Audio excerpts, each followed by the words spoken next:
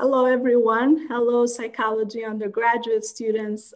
Thank you for being here with us today. Some of you have known me from the office. I'm giving you all a virtual hug and a nice hello. Today, we'll be discussing graduate programs in psychology. But before we do that, I want to take a moment of silence to acknowledge the horrific events happening in our country, the killing of our Black American people by the police.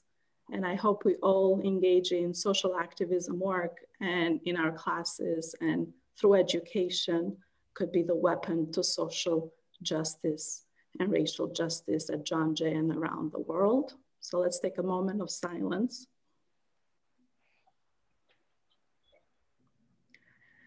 Thank you all, and it is my pleasure to give the floor to Dr. Daryl Wout, our psychology chair, our leader of our department, and because of him, we are here today. Hello, everyone. I'm just happy you all were able to attend today. I haven't been able to teach this year, so it's nice to just be in a somewhat of a classroom setting with students, so this is nice. I want to first thank all of our directors of our programs who are willing to come and talk about their programs today. It's really important for us as a department to make sure that our undergraduates are aware of all the different opportunities that we have for graduate programs here. And we'll have some future seminars talking about applying to graduate school, non-academic career options. So be on the lookout for other events that will be coming up in the next couple of weeks. I don't want to take up much of your time. I want to make sure there's a lot of room for questions if you have any. So I am going to turn it over to Dr. Falkenbach to talk about the first of our MA programs. Hi, welcome everyone. I am Dr. Diana Falkenbach, and I'm the director of the MA program in forensic psychology here at John Jay. So our program is really committed to diversity, equity, and inclusion with our forensic psychology curriculum, really highlighting the various ways in which social identities can impact our understanding and implementation of the intersection of psychology and law. So it's a big, long sentence, but really what it comes down to is we're really looking at our program as sort of the psychological parts of the legal system. And this is very, very broad. We have people working on policing issues. We have people working on jury selection. I just did an observation on someone talking about memory. I work on psychopathy, people doing all kinds of issues on profiling. Pick an area that psychology and law overlaps, and that's basically what our program is highlighting. So we are a 42 credit program, and it really is designed to train practitioners to provide psychology services to and within the criminal justice and social justice systems, as well as to prepare students for doctoral study in psychology. So our students generally take one or the other path. They go out and practice, or they go on to further study. So through our coursework, students are provided with advanced understanding of psychological development, personality theory, psychopathology, assessment, psychotherapeutic techniques, and research methods, all within forensic psychology context. And then all students have to do a 300-hour externship placement and/or an independent research thesis project for their capstone experience. So there are 42 credits worth of courses, and those include those 2 capstone experiences. Most of our students go on to work or study in one of 3 areas. One is many go on to doctoral and sometimes law degrees, and move forward from there into academia, law practice, or research. Alternatively, they find jobs in mental health settings such as jails, forensic hospitals, mental health courts. And then the third area that many of our students go on to is more investigative law enforcement positions at the local, state, and federal level. What I will say about that is we have a good portion of our students that are applying to our program because they're interested specifically in those 3-letter agencies like the FBI, CIA, et cetera. And we do have students that go on to that work. What I will say though about that is that we have a whole profiling track. Students can take profiling courses, they can get all of that material, but that job of that FBI profiler that a lot of students are looking to get to is a very rare and not very reliable job out there in the real world. So we have lots of material and you can learn all about that. And lots of our students go on to work for the FBI. They don't necessarily end up as one of 3 people in the entire world that are the FBI profilers, as people kind of know that. Just quickly, our application requirements are a minimum GPA of 3.0 and typically a combined GRE score of 297. Now, we are currently waiving the GRE requirement, and I'm not sure what we will do for that in the future. It hasn't been discussed beyond the fall admissions for this year, but it will be on the table for discussion once we finish this fall's application process. Also, students need to submit a reference, 3 letters of academic reference and a personal statement. And we are looking for students to have successfully completed 12 credits in psychology, as well as statistics and research methods. That requirement is a minimum, and you are allowed to be admitted conditionally if you're missing one of those requirements. So if you have all but maybe one of those, not a big deal. We can sort of work through that, but that is the basic requirement before you can kind of go on to full-time status within the program. We are currently accepting applications for fall entry for fall 2021, and that deadline is May 1st. And then they'll have a separate entrance application process with a deadline of December 1st, typically for spring admission. So we have 2 admission cycles per year, and that is every year. So there is my short synopsis of our program. Anila, I just sent you a slide deck that you can attach for people that's got lots of details about the program that we usually use for open houses, and I'll be here for questions.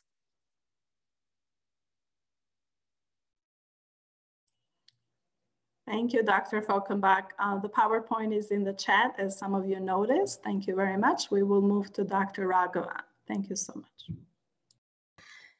Hi, folks. First, you should congratulate yourselves for coming. That's an enormous first step and an exciting one. And so I'm going to start this by saying it's often very confusing when you're trying to figure out what you want to do in psychology. And in part, it's confusing because the way to think about this is there's many different clubs, and each club produces a particular degree. So you have masters in social work, and that's one club. You have masters in psychology, that's another club. I'm distracted by Anila's baby, that's a separate mother's club. There's a master's in counseling psychology, which is what I'm working with here, and so how do you decide which one of these programs is right for you? And how are they different? The differences are really subtle, and and in a way, you're not really going to understand them at today's meeting. But I think sort of the overall ways in which they're different, there's sort of 2 things. And one is the number of credits, and the other is what you can do with the degree formally and what you can do with the degree informally. Those are different things. So what is, first of all, FMHC? It's this interesting degree. I think it might be the only one in the country, actually, where you get it's at the crossroads of counseling psychology and law. And so how is this different from, for example, a master's in psychology or a master's in other kinds of degrees? So the first, maybe most important difference is it allows you to get a license and practice independently. Now, I don't really expect you to understand what that means fully, but it's at this point, because I certainly wouldn't have as an undergrad. But the idea is something like this. Supposing you get your master's and you want to set up a business and you want to see clients. Whether you're a dentist, a lawyer, or a psychologist, you need to take an exam and get licensed. And so some degrees allow licensure and some degrees don't. The reasons for those are political and historical, not actually substantive. But for historical reasons, mental health counseling lets you get a license and lets you practice independently without a supervisor. Now, it's a very new degree, new meaning new in the US. It's about 10 years old. And in some ways, master's degrees are becoming the to-go for degrees in psychology. And master's degrees are really running all our not-for-profits. They're really important, for example, with police. They're important in prisons and parole boards, in domestic violence shelters, homeless shelters, in the court system. All of these are places I work with or consult with. And all of my peers, people I rely on to help me with the work that I do, they all hold different master's degrees, typically in social work, but more and more in forensic mental health counseling. And so that's sort of the first big difference. So what will you learn? Pretty much what you will learn in forensic psychology. There is a slight subtle difference, and sometimes it doesn't need to be this way, but in our program, we really emphasize on how to work with victims and offenders, or victims and perpetrators. This also makes us very different from other forensic programs in the country. We really feel that without understanding victimization, you will never truly understand perpetration. No one is born thinking, I want to be violent, I want to be a rapist, I want to be a serial robber. Most people end up in lives of crime because of poverty and trauma. And so we emphasize that. And what do you learn? So in practical ways, you learn how to talk to victims and offenders using the right language, what we call clinical manners. You also learn assessment. This makes us closer to forensic psychology, but very different from other excellent counseling programs, like Lehman College, for example. They have a very good counseling program. But what makes us different is you do a great deal of assessment. That's the forensic part. And so what is assessment? Well, you might have to make decisions. For example, if you work in a hospital, you might give the person a test, and then you might recommend that this client will do better in individual counseling, or this client actually will do better in group counseling because they need a witness to their trauma, or this client is actually ready to be released from prison. They're doing really well and they need to be out there and working, right? So you would do different formal assessments. And this makes us a really important program. I'll give you a little anecdote. A former student who's graduated a few years down the road contacted me about a month ago and said she's really worried, very anxious. And I said, why? And she said she's reading a forensic report written by a psychologist, and the report has errors in it. And I said, oh, this is fantastic that you spotted the errors, and why are you worried? She said, well, what should I do? I said, write a very polite letter to your boss who's on your side and say, or actually just call your boss and say, there are these errors, and explain the errors. Now, why was the student able to spot the errors? Because she had a thorough grounding in assessment in both forensic psych and forensic FMHC program.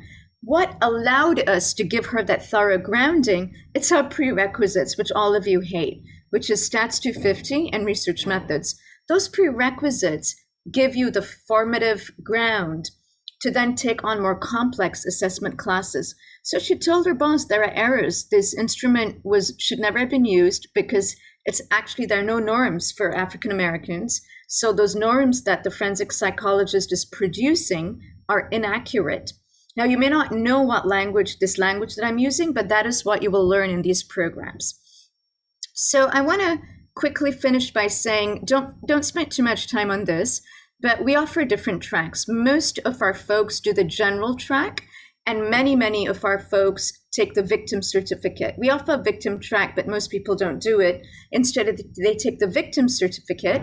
That's 4 classes and fully applicable to your master's, and they do the general track. And they work all over New York, and many of our folks are now moving all over the US. We have people in California, Alaska, which is a little challenging, but also New Jersey, Connecticut. And they work everywhere from prisons, parole boards, private practice. We have a larger and larger number of students setting up their own practice, hospitals with the seriously mentally ill, and so on and so forth. So I'll stop there and let you ask questions. Thank you, Dr. Raghavan. We will be holding on to the questions until everyone else had a chance to present. We're going to move to Dr. Charlie Stone, the head of the BAMA program. Hi, everyone. Welcome. My name is Dr. Charles Stone. I'm the director of the BA/MA program in forensic psychology. I do have a few slides just to help convey the information, and I'll share this with you, Anila, afterwards, and so you can give it to everyone. It's not much. Let's see. So I think one thing to keep in mind is that this BA/MA program, the MA component is the forensic psychology MA program. So that was Dr. Falkenbach. So basically everything Dr. Falkenbach was talking about, you can insert here, and that's the MA portion of this BA/MA. So this is not forensic mental health and counseling MA program that Dr. Raghavan was just talking about. So be aware of that. So basically the BA/MA program is a program in which you will complete both your MA courses and finish up your BA courses at the same time. It's an accelerated program. So most students enter around their lower junior year. And then if you are admitted, you will then start to take the MA courses again outlined in the forensic psychology program. In order to apply, you must have a GPA of 3.5 or higher. And that is also at the college level. So even if your GPA dips below 3.5, and you know, I think it's okay, you cannot graduate with a BA/MA if your GPA dips below 3.5. So you have to maintain that. Since it's a combined degree program, you have to complete 134 credits versus 120 to graduate. One of the things that a lot of students don't recognize when they do enter these programs is that from John Jay's perspective, you will always be considered an undergrad, since you technically won't get your bachelor's degree until you graduate. Sorry, some of this is overlapping between what I normally give to students when they get admitted. So some of this might not be directly relevant to you. But some helpful information is, as long as you haven't completed more than 120 credits, John Jay will charge you at the undergraduate tuition. Once you go above 120 credits, you then will be charged for at the graduate level. Now, the benefit of that is, in theory, it's possible for you to get into your last semester of the BA/MA program and have 119 credits, take 5 courses, and then complete your BA/MA degree that following semester and only pay undergraduate tuition the entire time when you get 2 degrees. So it's a way to expedite your degree process. It's a way to do it cheaper. And it is a bit more prestigious in the sense that it is a competitive program, and you have to maintain a 3.5 GPA or higher. And so just like what Dr. Falkenbach was talking about, since you'll basically be just doing the MA program, as Dr. Falkenbach just kind of talked about, you have the option of doing the externship, the thesis, or a dual track to complete your degree. Now, I imagine most questions are surrounding how do you apply and so forth. So just like the regular MA program, we have 2 points in which you can apply for both the fall and spring. The dates in which applications are due fluctuate a little bit, but generally they are always in mid to late July for the fall and early January for the spring. Now, another benefit of this program is there's no fee to apply, and there's no GRE requirement. And this was before the pandemic. So that is something that will stay regardless of what happens with the regular MA programs. Again, you have to have a GPA of 3.5 or higher. In order to apply, you have to have between 70 and 85 credits at the time of your application. And your application will include 3 letters of recommendation, a personal statement between 700 and 750 words or 1,000, and then a writing sample. Some other things that are recommended but are not required are to complete Stats 250, Psych 242, which is the abnormal, Psych 311, which is research methods, and Psych 370, which is Psych and law.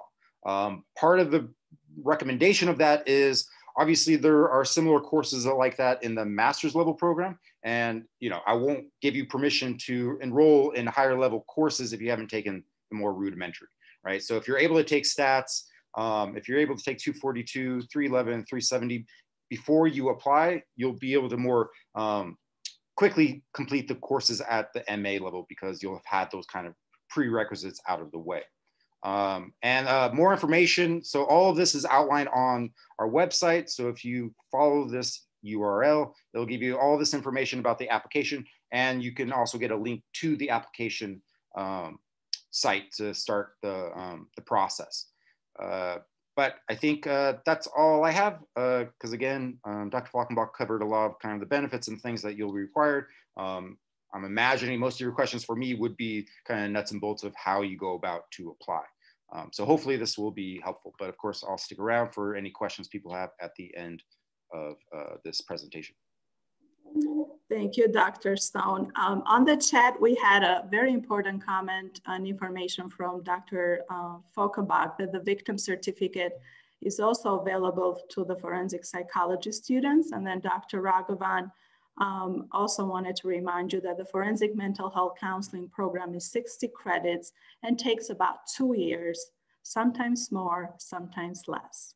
And we'll take questions at the end. I would like to give the floor now to Dr. Yanos, the head of the clinical doctorate program. Hi, everyone. Thanks, Anila. Sorry if there's any background noise. One of my kids just got home from school. He's allowed to go certain days of the week. I decided I will show some of the slides that I have. So I'm going to be talking about the clinical psychology at John Jay program. For your reference, if you have not seen our website, I'm going to put the URL in the chat. It is hosted at the Graduate Center's webpage, not John Jay College's. Okay, so I just put it in there now. You can take a look at it. So just a few things. Obviously, we are housed at John Jay, but we are also a Graduate Center program. If you haven't been to the Graduate Center, it's at 34th Street and 5th Avenue, diagonal from the Empire State Building. Obviously, there hasn't been a lot of activity there lately, but normally students in our program do go there for some classes and some meetings. I know you're familiar with John Jay. Presumably you've been there before it shut down last year, but this is our psychology department conference room where most of our classes are held. And this is just a shot of the, what's called the shared office space where doctoral students sort of do their work in between classes and the like when they're on campus. So again, these are things that are not very busy these days, but they are there and they are part of the resources available to students at our program. So as a PhD program, we accept a small number of students. We were only able to accept 4 this year, and we got over 400 applicants. So it's a competitive process and a difficult one. But I do want to let you know that the graduates of John Jay College and the BA/MA program and the master's programs have been accepted to our program over the years, including our most recent group that was accepted. So, you know, people do make it to this level from the same place that you're at right now. Just a little bit, you know, we have a number of missions. So just wanted to point these out, that our mission is to train ethical scientists, practitioners of clinical psychology, prepare students to become scholars, practitioners, and leaders in the academy in clinical settings. We also have this secondary focus, in addition to our overall clinical psychology focus, on social justice and forensic psychology. And so basically we are looking to train students to become scientist practitioners who are equally adept in research and in the practice of clinical psychology, which includes therapy, includes assessment, and to be conversant in forensic psychology issues and conversant in social justice issues. I also want to note that our program is AP accredited, so we have to be responsive to the requirements of you know, that accreditation, and that means there's a lot of core competencies that we're required to teach students to have. I think I'll just show one more slide, which is, you know, how do students get to this point of being ready to do practice, to teach, to do research? Well, it comes from a variety of sources. It comes from the coursework that we give. It comes from direct mentoring with faculty, and every student has a primary faculty advisor who they work with closely, especially on research. It comes from externship training, which you do offsite. So you heard about how in the MA program, there's an externship track and you do one externship. Usually it lasts for maybe 6 months. In our program, students do at least 3 2-day per week externships over the course of their training for 9 months to a year. So it's sort of longer and more diversity of experience. Students get experience in hospital settings, jail settings, outpatient treatment settings, college counseling settings, and we kind of require students to get a range of those types of experiences. And then you're not only working on research with a faculty member, you're working on your own research, and students have to complete a dissertation, but many students complete multiple research projects over the course of their training, end up with many publications, many presentations. Some students get external grants, and really are ready to be out on their own after they've graduated. Generally, it takes 5 years to 6 years to complete a PhD in clinical psychology. Our typical time to completion has been 6. We have had some students who've managed to finish in 5 who've been focused on that. So typically it takes 5 to 6 years. So it's a big chunk of time, a big commitment. Students are offered support. We only accept students who get tuition fellowships from the Graduate Center, and we try to arrange for every student to have some amount of support for most of their time, meaning some external additional money that they have so that they can focus completely on their studies. So that's all I'm going to discuss for now, and I'm sure there'll be questions and I can go into those. Thank you so much, Professor Yanos. Let's move on to Dr. Fondacaro, the head of Psych and Law program, the doctoral program, Psych and Law. Mark. Hi, everyone. I'm Mark Fondacaro. I'm the director of the Psychology and Law doctoral program. And there are a lot of similarities between our program and Phil's and some differences, and I'll point out the differences a little bit later on. But we have, our program is in psychology and law. Your degree, the degree is in that our graduates get is in psychology through the Graduate Center. But the students who are in our program and our faculty, we have 12 core faculty members, and they're all leading scholars in the area of research at the interface between psychology and law. We've got 12 faculty members, and we've got 2 distinguished faculty members, 1 presidential scholar. And beyond our faculty, students have access to faculty in other doctoral programs throughout John Jay, throughout the entire City University system. Also, our students can take courses in other institutions in the greater New York City area. For example, Fordham, Princeton, and 2 of my alma maters, Columbia and Stony Brook University. Stony Brook, my favorite. So in addition to our core faculty, and I would say that in terms of our program, it's by anybody's measure is definitely considered in the top 2 or 3. And I think most people would consider it to be the leading program in the country, if not the world, in terms of the concentration of scholars who do research in the area of psychology and law. Many places that do cover psychology and law will have 1 or 2 or a few faculty members. And the fact that we have 12 core faculty members is particularly unique. Like the clinical program, we get a lot of applications, not nearly as many as they do. And in each year, we typically admit between 3 and 5 students. This year, because of a cutback, we were only able to admit 2 students per year. But one of the things I want to emphasize for you all is that given the status of the program, this really is a resource for you all that you all should take advantage of. And what does that mean? When you're taking, and it's not just the Psych and Law program, I'm speaking in our behalf, but as well as the faculty in the other programs, is these are leading folks in the areas of forensic psychology, psychology and law. You should be going to their office hours and not just asking them questions about the material covered, but giving them a chance to get to know who you are. When we talk about the application process, trying to get some input from a professor about your personal statement, not just in terms of feedback about clarifying your writing, but giving them an opportunity to read something about you, who you are, so that as they read it and give you some feedback, they get an investment in you and they know something more about you other than the fact that you just got an A+ in their class, right?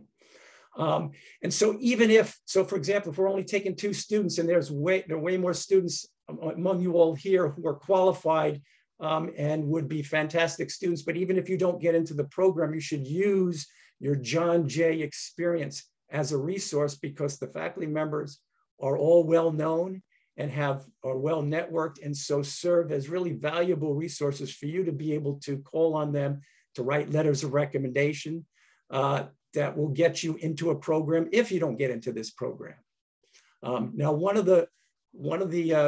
one way to increase your likelihood of getting into any program is to get involved in research early, right? So you want to try to get involved in research. Certainly for our Psych and Law program, one of the things that we look at is your research interests, to what extent they align with the kind of research that's being done by faculty members in our program, and just your commitment to research. So it's important to get involved in research, even if you don't think that ultimately you want to become a professor. Most of our students do go into academic positions. I think it's something like 70% of our students are doing teaching or research positions. Some students will, who graduate from our program, go into trial consulting. Others work in public institutions. So for example, my students have gotten jobs at the Vera Institute for Justice, the Everytown for Gun Safety, the Center for Policing Equity. So these are places where people are doing policy relevant research. In terms of the kinds of research that our faculty members do, it kind of varies between sort of micro to macro. To the micro is the sort of social science in the law. So people doing research on eyewitness identification, false confessions. On sort of intermediate is jury selection. We do I do some research on police-citizen interactions, on up to policy reform in the area of juvenile and adult criminal justice on the more macro side. What else can I say? And again, I just think that it's important that you all recognize and use this program at all of the programs at John Jay and the faculty as a resource, whether you decide to come here or want to go somewhere else. And one of the best ways to do that is to get involved in research and to spend time, take advantage of the opportunities you have through office hours with your faculty. And then I'll answer any. Oh, the other thing is that all of the students who are admitted, all of the students admitted to our program, it's usually a 5-year program. All the students are get their tuition covered and a stipend that's set now at almost $27,000 a year. So, so that's in addition to having your tuition covered, and health insurance for a nominal fee. That's, I think, one of the advantages of the doctoral programs is taking some of the pressure off, the financial pressures off. With that, I'll stop. Thank you so much, Dr. Fondacaro. So as I said in the chat, we are moving to the Q&A session. Please either raise your hand and we will unmute you at that point. You can also submit your questions in the chat. We have already received the first question, and this is for Dr. Stone. Since the BA/MA program for forensic psychology is competitive, how many students are typically accepted? Thank you for your question. Yeah, that's a great question. It kind of varies, but generally the cohorts range between 15 and 25 per semester.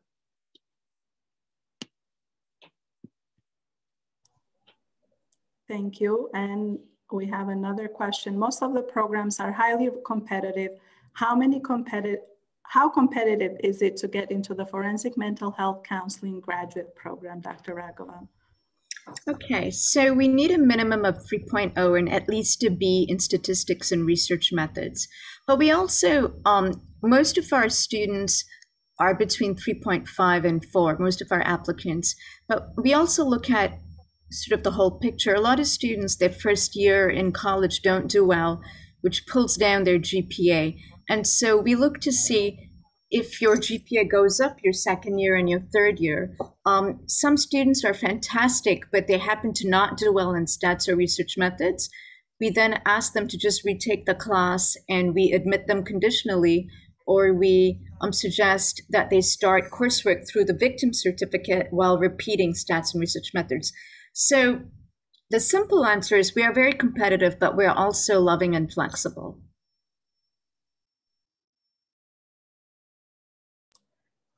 Thank you. And we have a question as well, follow up to the scholarships available in the mental health counseling program. I'm afraid not. And I know nothing is really cheap, but for what it's worth, we're one of the cheapest programs in the country. We're so cheap that out-of-state people come all the time, and even out-of-state fees, we're still cheaper than a lot of other master's programs. I wish we had money, but we don't. Thank you, Dr. Raghavan. A follow-up question. This is from Sam for Dr. Falkenbach. Could you explain the capstone experiences more in depth? Didi, you're on mute. Sorry.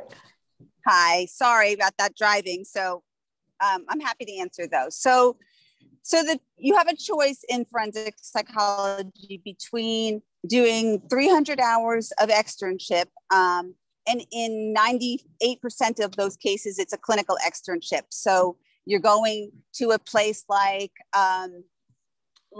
Rikers or Kings County Hospital or a juvenile justice center or the mental health court, or you're going somewhere and you're going to do 300 hours of clinical work, and with most of those actual direct client hours. And so depending on the place, some are more assessment, some are more therapy, but it is real life work with the populations you're interested in. And then the other option is a thesis option, which is just that. You're going to create and conduct your own independent research under the advisement of one of our faculty members. Everybody's been talking about our amazing faculty. And one thing I'm not sure is always clear is that we have a psychology department faculty. And so for the MA programs, the faculty for the MA programs is our full psychology faculty. And then the doctoral programs split these up into more sort of clinical areas and more psych and law areas. So any of our faculty can supervise our students. And most of our students are involved in their research labs anyway, but you find someone who's willing to supervise you on the topic that you're interested in. And then you create and you conduct your own research study, you write it up, you defend it in front of the committee, and then you have completed your thesis. Some students do choose to do both, right? So you've heard how competitive it is to get into the doctoral programs. So often students that are looking to go into clinical doctoral programs will do both a clinical placement and the research. But that is a more challenging track, obviously, of a lot more work. Thank you, Dr. Falkenbach. Before I go to the student, Phil, did you have a follow-up? I just wanted to add a little bit about the thesis process, since I'm working with 6 or 7, I don't know exactly how many students right now who are working on their thesis at different stages of it. And just that, look for a faculty member whose work you're interested in, look at their webpage and the research and ask to talk to them. And you can get a sense of what's going on with the work that they're doing and see if there's a way to develop an idea together. And you may be thinking, well, how could I do a research project? Well, it starts with an idea, and it starts with, interest in something. And then the faculty member will give you paths to make it happen. And you learn from your peers in the research lab. So for students that are working with me, I have them, come to the lab meetings, hear what the other students are doing, and then they gradually kind of see like, oh, this is what people are doing, this is what we can do. and they are able to develop their thesis. It does take a while to develop and to carry out and to do, but I think it's a very rewarding experience, and one that certainly would help with applying to further doctoral or other kinds of graduate studies. And I think many students really find it to be a valuable component. Thank you, Phil. I'm going to go to Andrea. Hi, my name's Andrea. Quick question, just overarching for anybody that's willing to answer. With the pandemic and possibly students faltering in their grades or having taken a credit option instead of taking that as counting towards their GPA, has that affected any students being accepted into your guys' programs or just their acceptance in general? You know, I look at the whole picture.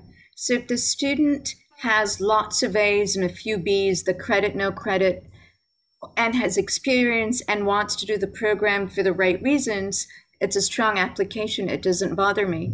If the student is not very strong and doesn't have great experience and doesn't have a great statement, then it does affect me. But in and of itself, it's, obviously we offer the credit, no credit because of difficulty, right? So to count it against the student would be really, I think, counterproductive. So it's one individual thing is not going to harm you or hurt you. It's really the overall. Thank you, Dr. Falkenbach. We have a GRE question, if we can revisit it. Are the GRE scores again required? And if a student sends it for this year, will they be taken into consideration even though they're being waived for the fall?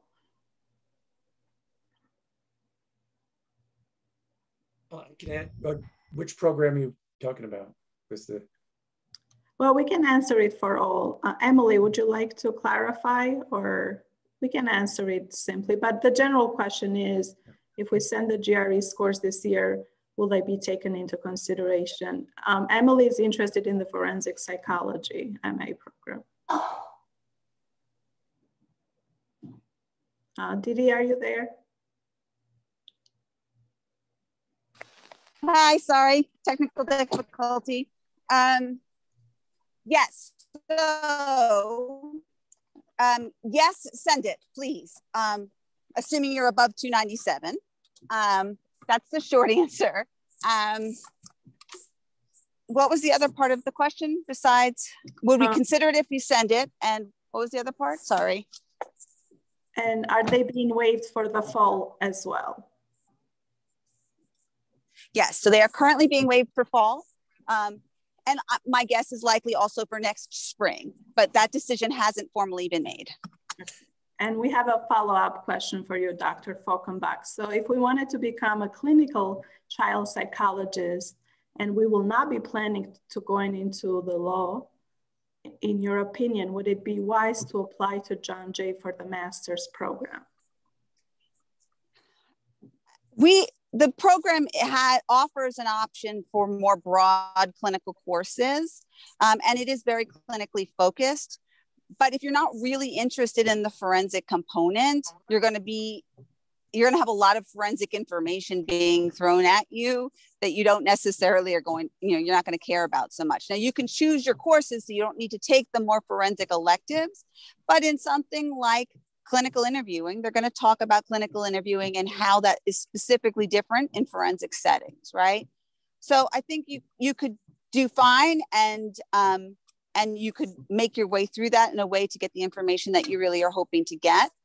But, you're going to have to hear a lot of things you might not be so excited about. I want to jump in quickly on that. The training to be a child psychologist is quite different from adult in many ways. And we're really adult and adolescent focused. And so we have lots of classes on adolescent assessment, meaning 12 and above, but we really don't have anything on child. And so if you really know you want to work with 8 and below, you should look for a master's program that has a strong concentration in child so that you become more competitive. If you don't actually know what you mean by child psychology, that's different. So child is, and others can jump in, but that would be another reason to consider or not consider. All of that said, we have 3 or 4 faculty that specifically work with juvenile and so again, more adolescents, but we do have a few people on our faculty that are working specifically with children, and we have a developmental course, but we really do not have a focus in that area.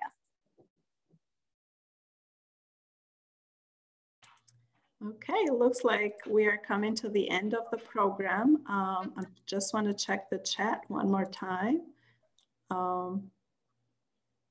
Okay, we have one more question, and I guess this will be the last questions and then we conclude. But I would encourage some of our speakers, they entered their contact information in the chat. I would encourage everyone to put their contact information. If students have further questions, they could follow up. And of course, you can contact me and Dr. Wout, and we will refer you to the appropriate program. We have one more question from Nusrat. Let's say someone didn't do well in their statistics class. How would you rate their application? Would they still have a chance of getting accepted? It's a B or higher. So if you get lower than a B, the answer is no. I would have you retake it, particularly if the rest of your GPA is good or if you've had interesting experiences. That's for FMHC. I don't know how the other programs do it, but you need to get a B or higher because you will need statistics to learn assessment. Forensic psychology is the same. So we require a B or better in statistics, but if you didn't get it and everything else in your application is strong, then we will just have you come in and retake that course, or you can take it over the summer before you start, or some version of it. But you will eventually, or before you can get too far into the program, you have to be able to successfully complete that course.